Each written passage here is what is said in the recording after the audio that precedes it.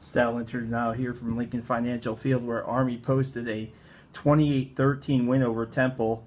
What a win for Army. This is a program-defining win. They start the season with a win on the road for the first time since 2010. That was their bowl year where they went 7-6. They came in here 0-13 at Lincoln Financial Field with 10 losses to Navy and 3 losses to Temple. Well, that's gone now. What a performance in the second half from the Black Knights, especially a fullback Andy Davidson. Just was a workhorse for the team and had close to 100 yards in the second half. It's pretty incredible, and scored 2 touchdowns for them. He finished off Temple with a 17-yard run with 2:28 left.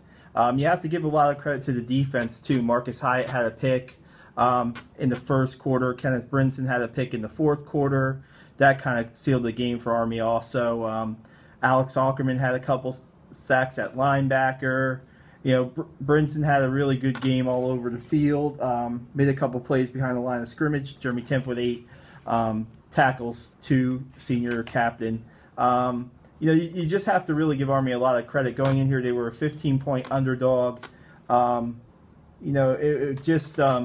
thought that if they played Temple strong into the fourth quarter, that would be a win for Army. Well, they did one better. They won the game, and games like this can only help them down the road. Next week they play a Rice team that lost to Western Kentucky pretty bad in their opener, and they go to Michie Stadium. They come home. So this is I can't really put the right emphasis on this big win for them.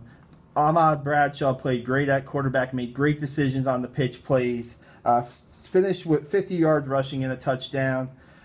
Jordan Asbury with 53 yards.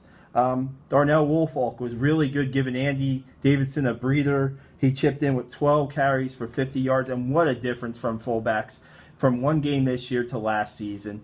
Coach Monken made a moved Andy Davidson from linebacker to fullback. Darnell Woolfolk was around 4th string last year, probably one of Army's most improved players in the weight room and on the field, and it showed today. Both of those guys, I mean, when you have your fullbacks combined for 171 yards on the ground, you're going to win a lot of games if you're running the triple option offense. Only 2 passes completed for Army. They didn't need a passing game today. They just really wore down Temple in the fourth quarter. Drives, 12-play TD scoring drive, 12-play TD scoring drive, 14-play TD scoring drive. Tyler Campbell finished that one off with a 12-yard run. What a performance by Army. Being in the visitors' press conference room, you can hear the team singing "On Brave Old Army Team" echoing through and into the media room. That's how excited the locker room was.